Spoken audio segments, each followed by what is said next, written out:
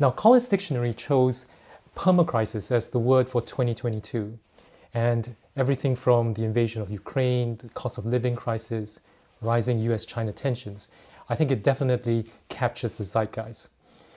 But are these all unconnected events, or are there deeper forces at play? And no, I'm not talking about some deep state conspiracy here. To help us get our heads around this, we have Professor Helen Thompson, who teaches at Politics and International Studies here at Cambridge. She's also the author of this book, Disorder, Hard Times for the 21st Century. So, welcome, Helen. It's a pleasure to be here with you, Conrad. Helen, if you could start by telling us a bit about how energy, you came to this realization that energy plays such a huge role in the geopolitics of our age. Yeah, I think that I really started by going back to the beginning of the age of oil, which is the late 19th century and the early 20th century, and thinking about the geopolitical world that oil began to create. And the more that I thought about it, the more it seemed that I could run a story about the 20th century and to the 21st century geopolitically through that frame. I'm not trying to suggest that oil can explain everything in the geopolitical history since the beginning of the 20th century. But if we look at that point, we can see that there were two big oil producers in the world, the United States and Russia. And that it's not a coincidence, I think, that those two states, albeit in the form of the Soviet Union, in Russia's case, went on to dominate the 20th century geopolitically, obviously, particularly the United States. And this put the European states at a very big disadvantage because none of them, except Austria, had any oil. It was also clear by the beginning of the 20th century, though, that there was a pretty high probability of there being oil in the Middle East, particularly Persia, and then Mesopotamia, as it then was. And this meant that the Middle East became a site of European imperial competition, particularly, I would say, to begin with, between Britain and Germany.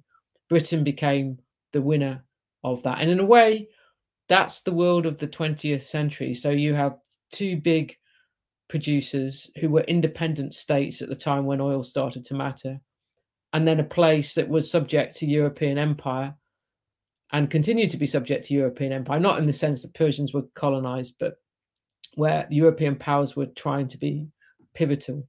And then I think what we can see is that world in one way or another lasts till the 1970s, and then it's transformed because the United States stops being largely self-sufficient in oil. It now wants oil from the Middle East too. And what we see in the 70s is the imperial age in the Middle East comes to its final end with the withdrawal of Britain from east of Suez, as it was called, and the Arab states and eventually Iran decide they want to control those energy resources for themselves. So we have state-owned oil companies in the Middle East. And the world that we now live in is as complicated as it was in the 1970s, with the added addition to the mix of China. Because China at that point in the 70s was obviously not an industrial economy. It was actually self-sufficient in oil itself. But as its economic growth took off in the 21st century, it became a large oil importing state, now the largest oil importer in the world. And it did so at a time when the United States became less dependent upon the Middle East because of the shale boom. So we're now living in a world in which we have three big oil producers, United States, Saudi Arabia, and Russia, and two parts of the world, Europe and China, that have to grapple with significant foreign oil dependency and all the geopolitical complications that produces. Thanks, Professor Tom. Thanks, Helen. Just quickly to shout out to some of the people who are watching. So we've got Johnny, who is an alum of Judge Business School. He's in Lebanon. Hi, Johnny. Martin's from Toronto. Natasha, she's got a question for us later. And we've got Babatunde from Nigeria. Pavel, who is on here quite often, from Poland. Vicky from Taiwan again. And someone's watching us from Uganda. I wanted to say that as a special treat for our viewers today, we'll be giving away one signed copy of Helen's book at the end of the live stream. And to enter, you just need to type #disorder in the comments, and we'll do a draw at the end of the show. So if you're going to do that, make sure that you turn off the anonymous setting in LinkedIn so we know who to contact. Coming back to this idea of geopolitical tussle for oil and energy, do you feel that this push towards renewables will help to rebalance some of that tussle? Not necessarily, for two reasons, really. First of all, I think that we can already see that the competition for oil is being replaced by the competition for metals, and that China is in a very advantageous position in relation to that competition. The United States or the American political class is, I think, deeply concerned that in the way in which the age of oil was dominated by the United States, that the age of low carbon energy might be dominated by China.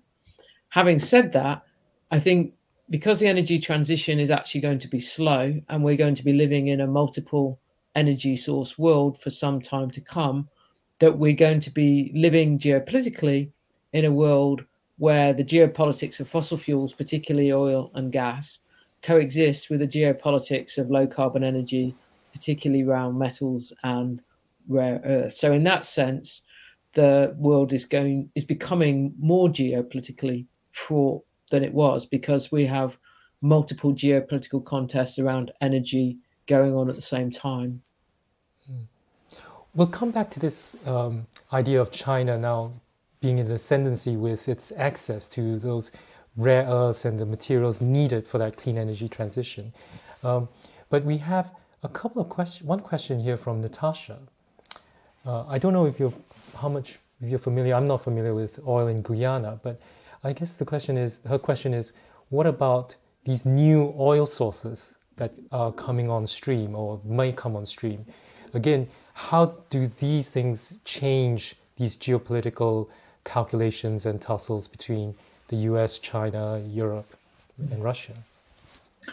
Yeah, I mean, I don't claim to know anything very particular about the Guyana case, but what I do think is that these parts of the world where oil production is starting to increase in what have been relatively small oil producing countries so far are going to matter, because there are some serious issues around the supply of oil at an affordable price for the world economy at the moment.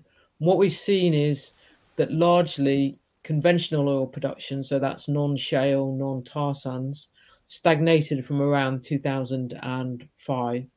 And really, the world economy got by in the 2010s by the American shale oil boom. Now, the American shale oil boom is far from over, but the rate of growth is not going to replicate this decade what it did in the 2010s.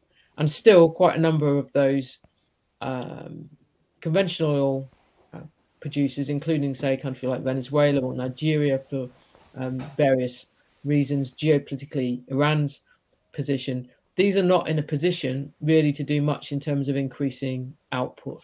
So as the effect of shale wears off and none of the larger OPEC plus oil producers can really compensate, then what have been these smaller oil producers like Guyana are going to matter, because the supply of oil has got to come from somewhere. Now, you can say as a counter argument to that, well, the demand for oil is going to fall quite rapidly, supposedly, because of the energy transition.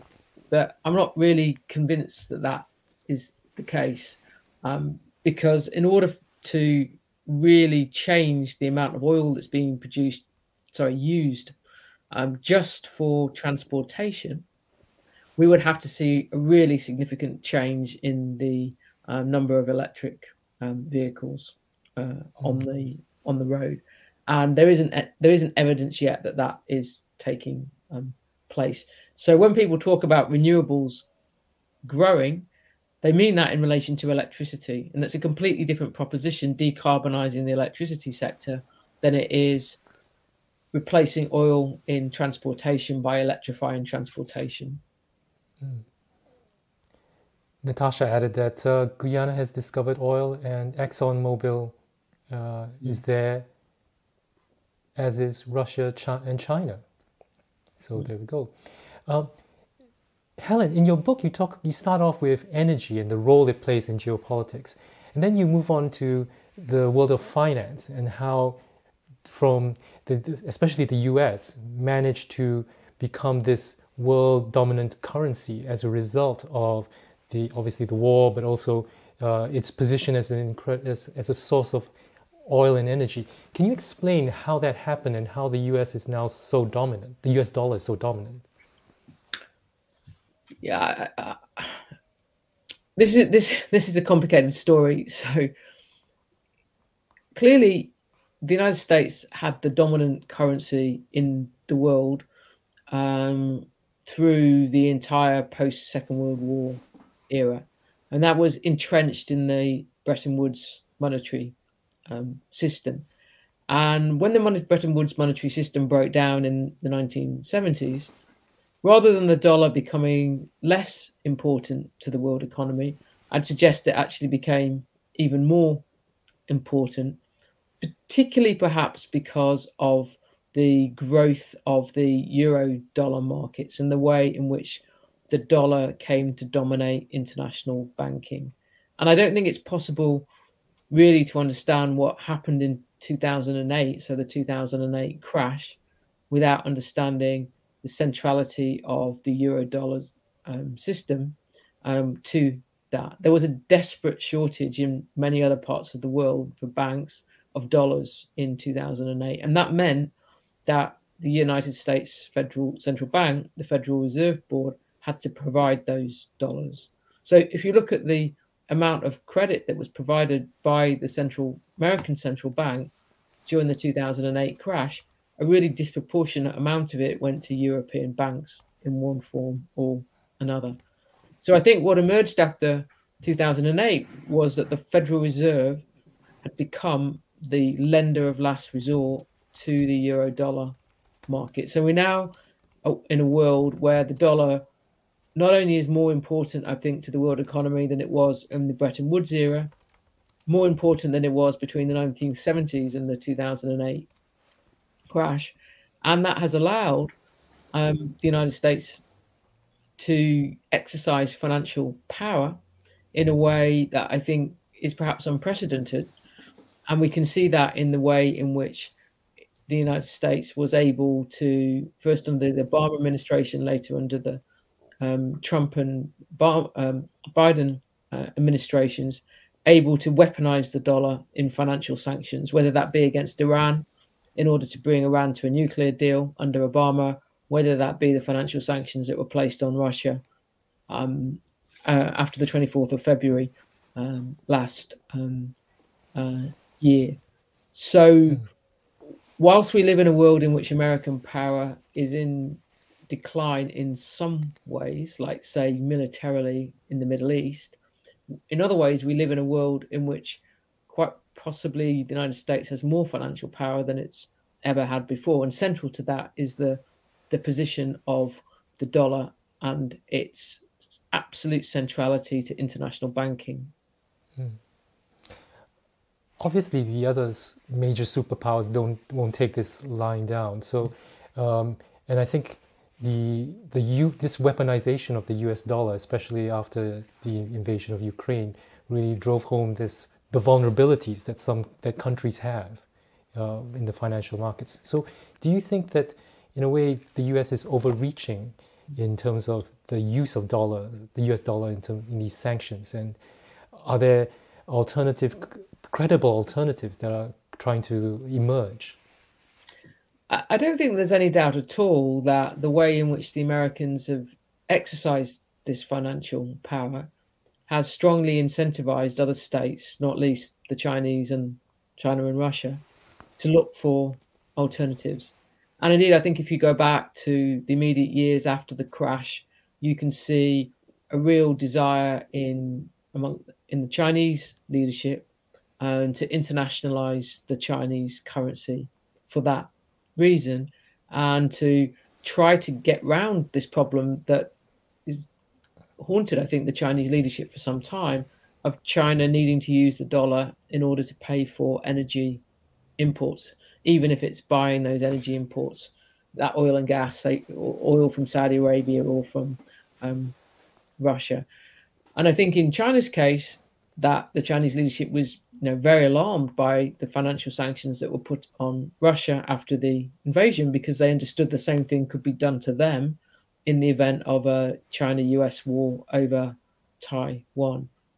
Having said that, I think it's actually extremely difficult, however frustrated everybody is with the Americans, to get away from the dollar. And part of the reason, a good part of that reason, is because the dollar is so embedded in international banking. And that so far as countries' banks, which include the Chinese banks, are integrated in to that international banking structure and the way in which, for instance, repo markets work, it becomes very, very difficult to escape the dollar. And then on top of that, China's got the problem that it's not actually been able or willing to do the things that would allow it to have an internationally desirable currency, because it still has capital controls and makes it not possible for the renminbi to be freely convertible. And ironically, I'd say that actually one of the reasons why China has had to maintain those capital controls is because in the post-2008 monetary and financial environment, it's very vulnerable to the Federal Reserve Board's decision-making. We could see that when China had its financial crisis in 2015-16, is that that came about in significant part because the Fed was about to raise interest rates to about 0.25%, or maybe it was still 0.5%. So China has a very significant monetary vulnerability and financial vulnerability to Federal Reserve decision-making, and that makes its financial position more precarious. That incentivizes carrying on with capital controls. That makes it harder for the renminbi to be an international currency. That gets you more stuck with the dollar. So it becomes a kind of vicious circle in that respect. I remember fondly the days of 0.5% interest rates for my mortgage. But we'll come back to the issue of this whole US-China decoupling. But Roxana has this question about, will crypto help to get around these financial sanctions and weaken the US dollar dominance? Yeah, I mean, I think that this is quite a hard question to think about. I suspect that the answer is no, though again, I would say that the way in which the financial sanctions have worked have incentivized the desire elsewhere to use crypto for this purpose. But I suspect that anything that really emerges as a threat to American dominance in this respect will be met by a response in the same space from the American Federal Bank, the American Central Bank. So crypto is something that will be fought over, I think, by all the geopolitical players in the international monetary sphere. It's not something that the American Central Bank is going to allow to be used to try to weaken American power in that respect. And I don't think it's at the moment anyway anything that's going to change the centrality of the euro-dollar system to the way the world economy works.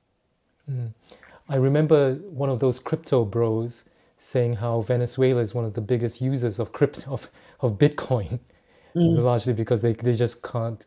It's so expensive for them to access the US dollar. So thanks very much, Roxana. we also had a question from Abhishek.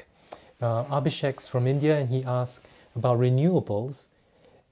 Would hydrogen be something that would help drive down the demand for fossil fuels and hence again tip the balance? Yeah, I think that if hydrogen were to do what its loudest proponents tell us that it can do, then this is a very clear alternative to electrifying transportation.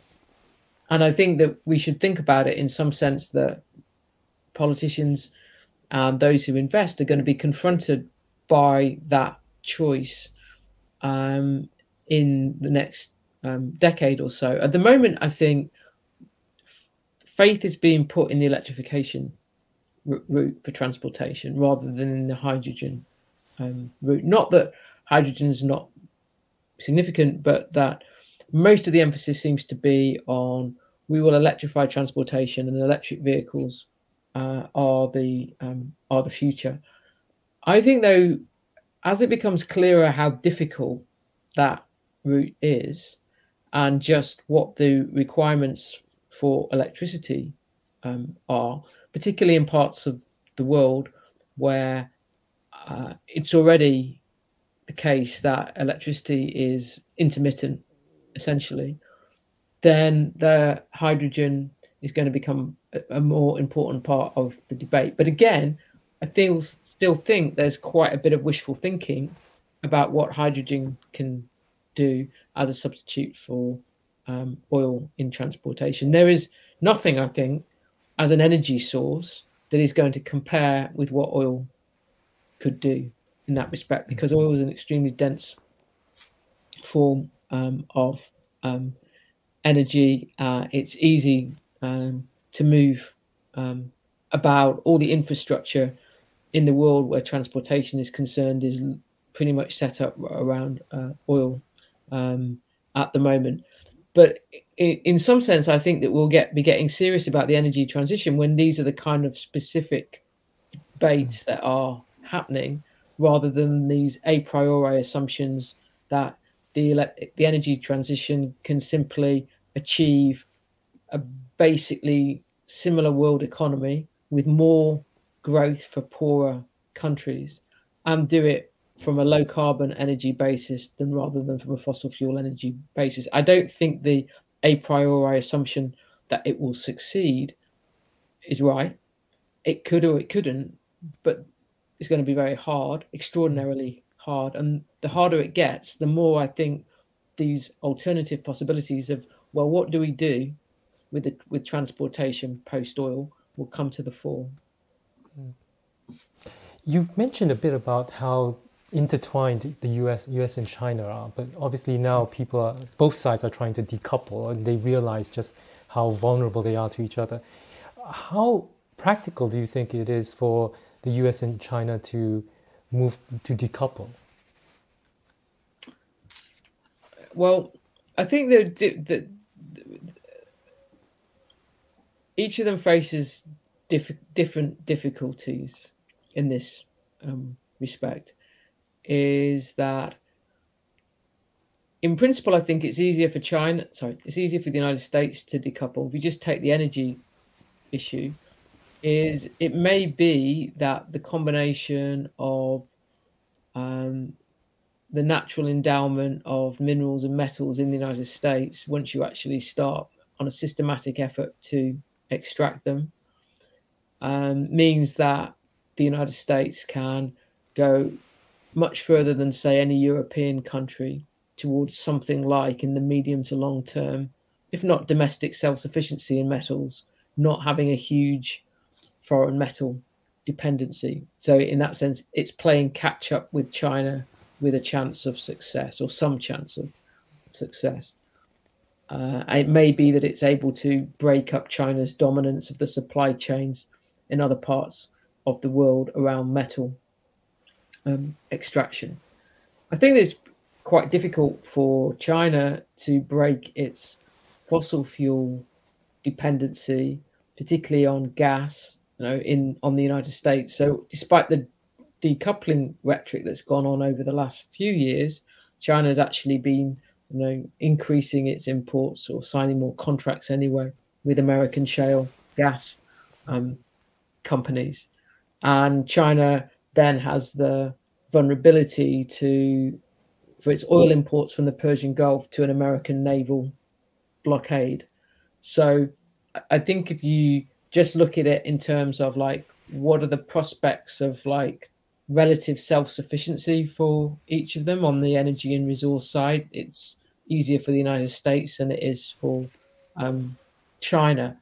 I think the central difficulty, or one central difficulty anyway, is this issue of semiconductor chips and Taiwan's position in relation to this, because it's not then direct dependency upon each other, but it's direct dependency on a country in which they're in conflict over.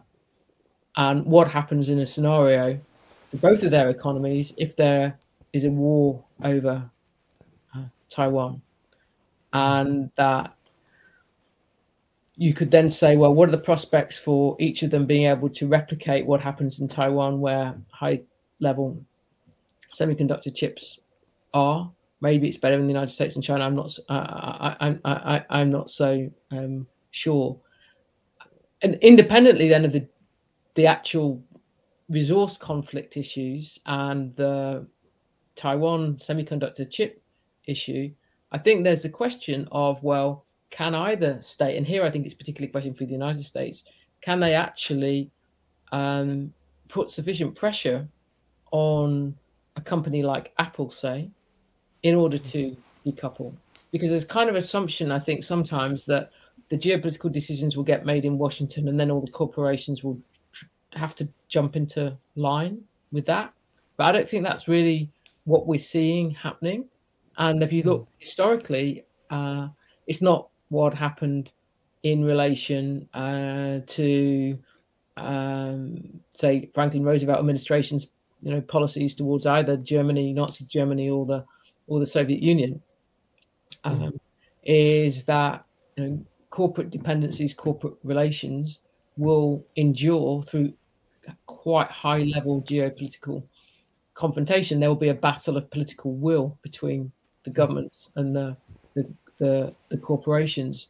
And so I think that whatever the aspiration for decoupling in the two capitals is, they're not just the players who are going to determine this question at all. Helen, Toyosi wants you to look into the future and tell us what you think is the prospects for the strength of the US dollar looking forward, given what's happening with the Fed and inflation and recent bank failures. Yeah, I think we're seeing several things that are interesting here. The first of them is that the dollar has been relatively strong for the last few years, and its strength has caused quite a number of countries, including some European countries at time, I'd suggest Britain, for example, quite considerable macroeconomic difficulty. So if you go back to the fate of Liz Truss, last autumn, one of the things that put so much pressure on her was that it looked like the pound was heading for parity against the dollar. So that we see that in an age when the Federal Reserve Board is determined to do monetary tightening for anti-inflationary reasons, that any state with any kind of significant economic vulnerability will find that its currency is under considerable downward pressure. And then if you move from a country like Britain to a country like Pakistan, and you're confronted with having dollar debt, a rising dollar, rising interest rates, rising costs of energy imports, that's a pretty lethal combination. And then you're back really in, I'd say, the 1980s, the late 70s, 1980s, where the Volcker shock led directly and indirectly to the developing country debt crisis of the 1980s. Simultaneously, I think there's something else going on, which is that it looks like the dollar and oil prices are now more often than not moving in the same direction. So for a long time, they were largely inversely related to each other. So oil prices went up and the dollar went down, the dollar went up and oil prices went down. You could see that like really clearly in 2014, when the dollar took off in the middle of the year and oil prices began a crash, even before the Saudis decided to crash them further. But I think a world in which it's clear that the United States is a net energy exporter, which it is. I mean, it's still importing quite a bit of oil, but it's also exporting quite a bit of oil now, and it's exporting quite a lot of gas, that we should expect that in itself is going to strengthen the dollar. And so when you add together the Fed as the most important central bank in the world, on for the moment still a trajectory of raising interest rates, plus a US economy that is a net energy exporter, and that is taking the dollar up with it, that I think is a quite difficult world for economically, macroeconomically, for pretty much everybody else. And it's a lethal world for various poorer countries with high debt, weak currency, and strong foreign import energy dependency. You mentioned trustonomics, and what do you think is the prospect for countries like, other than the US, right, where electorates maybe or politicians want to pursue a certain course of action, but in reality they're bound by all these larger forces, whether that's energy dependence or the US dollar. Is there really scope for sovereignty for countries other than the US or China? Yeah, I think that it's very difficult. Certainly, on the macroeconomic side, and within that, with the monetary side, I think there were probably various central banks in the world that probably wouldn't have wanted to raise interest rates, even in relation to the inflationary pressure that we've seen over the course of the last 18 months or so, but were not able to resist monetary tightening when the Fed went down the road that it did. I know it was slow to get there, but once it went down that road, that sort of pushed others in the same direction. I mean, Japan has been, I think, exception, but I think there's some quite specific circumstances about Japan that means that you can't read off what Japan can do and what the Japanese central bank can do into what either the European Central Bank or the Bank of England can do.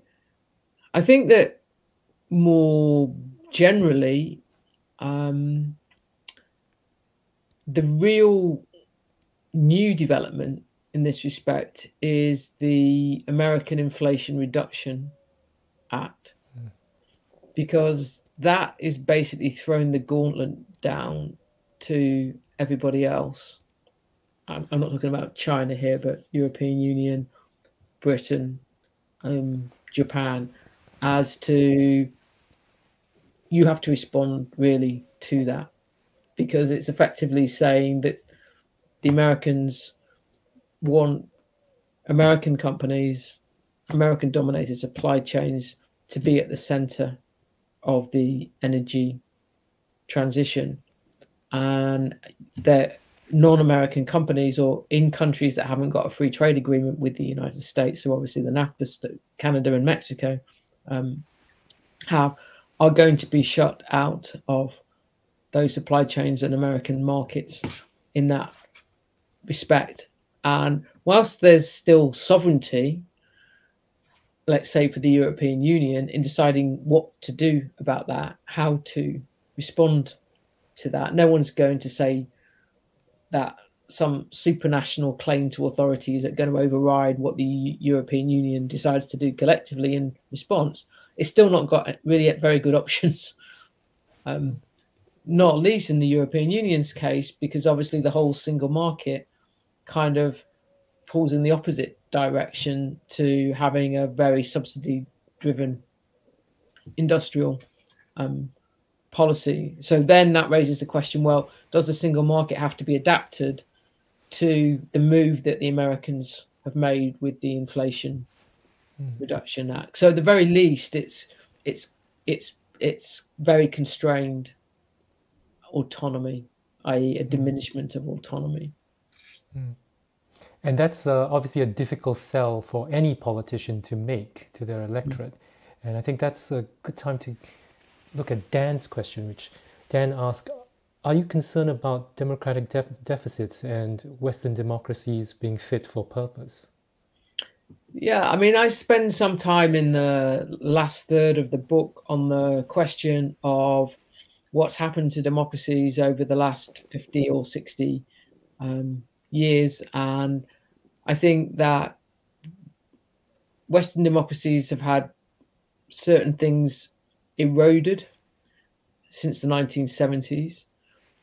I think that it's harder for some of them, and particularly here, I think the United States is Exhibit A, to maintain losers' consent to the outcome of elections. I think that was actually true in 2016. It was true in 2020, and it would be, I think, true again if Trump or somebody like Trump were to win the election in 2024. And you can't actually have democratic government with any stability if those who lose elections don't consent to losing elections. I think if you look at France, there's a real democratic problem there, because it looks like the way in which opposition is now expressed in France is on the streets with a strong propensity to violence. At the old party system, where there's clear centre-right party, clear centre-left party, the socialists has broken down. It's broken down really since Macron's victory in 2017, and it's not really clear what kind of contest France can have as a presidential election next time. Given that, I think in Italy, the problem has been the dominance of technocratic politics, and that what then happens is that the parties to the right that stay out of that technocratic politics move further and further to the right. Now, this time, I think there was sufficient awareness of what was going on that the politicians' party, the Brothers of Italy, having won, that the Brothers of Italy's leader was allowed to be prime minister, which hadn't been the case when the La Lega and Five Star formed the coalition government after the 2018 election. But I don't think you can have, over the long term, democratic politics in Italy if it has such a strong bias towards technocratic politics. So I think there's lots of things to worry about democracy, and I think that the energy transition will make some of these pressures on democratic politics in Western countries even more acute than they already are. I think this is a good time, Helen, to ask you, are you optimistic about the state of global politics in the next 10, 20 years? Because there's so many of these strong forces that are acting, and there's all this instability. So is the next 10, 20 years, do you see causes for optimism? I think it's going to be a pretty rocky and difficult 10 or 20 years. I think that we don't know what the outcome of Russia's war against Ukraine is going to be, and until we do, it's difficult to see how European governments individually in Europe, the European Union as a whole, can get to grips with what has changed in Europe as a result of the war. So, for instance, if Ukraine is indeed coming into the European Union, it is almost certainly going to have NATO membership in order to do that. And that means that we're living in a very different geopolitical Europe, even than the one that we've lived in through the last year, so since the war began. Then there's the Taiwan question. It's wherever we're heading on that, whether we're heading for a war between China and the US over Taiwan or not, the possibility of war is going to hang over us in the Pacific, I think, for the next decade or so, because one way or another, that Taiwan question is going to be resolved, and it could be resolved in a fairly brutal and horrible way. If it's not, that's going to mean a transformation, I think, of the US-China relationship in a more benign way, which again would change the world again. So would be, in some sense, now disruptive. And then there's the energy transition, which, as I've suggested several times, I think is going to proceed quite slowly. It's going to intensify geopolitical competition over metals, and that is going to bring to the fore the profound tension between the desire in Western countries to tell developing countries what they should do about energy, and the reality that governments and citizens in developing countries want to be able to use much more energy than they presently do, because they simply do not have the reliable supplies of energy that we are used to. Here, and they're not going to take lectures from Europeans and North Americans about how they have to prioritize climate change over energy security when their energy security is so limited. And I think that's going to make things pretty difficult. If there's any grounds for optimism, I would say it is that where energy is concerned, at least, that I think the levels of awareness now of the complexity of the energy situation, the complexity of the energy transition, the way the different geopolitical problems in the world interact with each other and what the dangers are, I think that's quite a lot higher than it was even 3 years ago, certainly than it was 7 or 8 in the middle of the last decade. I think one of the strange things about the 2010s, particularly the second half of it, was that on the one hand, it was an age of shocks for many people anyway. Brexit, Trump, Alternative for Deutschland in Germany, what happened in Italy. But at the same time, that coexisted with quite a lot of complacency about the geopolitical world and the energy world, and people not really understanding like how fraught that was. But I think that complacency is over. I think whatever else has happened as a result of Russia's war is all kinds of questions that were hard and being buried in some sense are now much closer to the political surface. And although there are dangers in that, particularly on the US-China side, there's actually, it's better, I think, for more people to have a higher awareness of geopolitical danger and energy danger than the complacency that prevailed before. And I think if people want to get more well-informed and not be so complacent, you should really read your book. And we've reached the end of the live stream, where the only thing I have left to do is see who gets a signed copy of your book.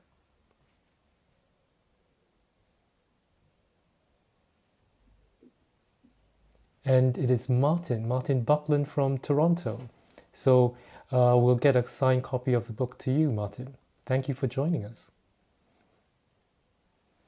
And thank you so much, Helen, for sharing your thoughts about the geopolitical situation and giving us sort of ideas about what we should be looking out for, not just in our careers, but also in the businesses that we be running or working in. So thank you very much, Helen. And thank you to everybody who's been watching us today. Our next live stream is in 2 weeks' time, May 26th, where we'll be talking about the circular economy. Till then, thank you very much and stay safe.